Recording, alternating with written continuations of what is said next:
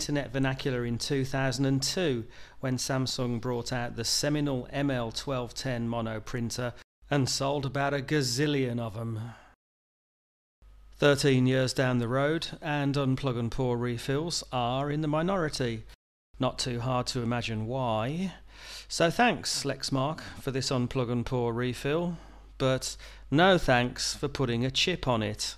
Please explain to us how that's consistent with customer choice. Please explain to us how that facilitates reuse and recycling. We're waiting. We're waiting. Meanwhile, back at your toner refill, it's that 007 moment.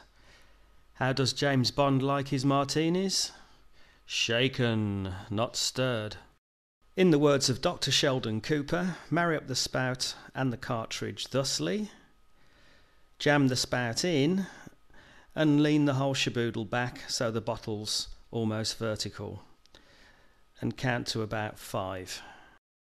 Rotate and disengage again like so, and put your finger over the end of the spout and give it another shake.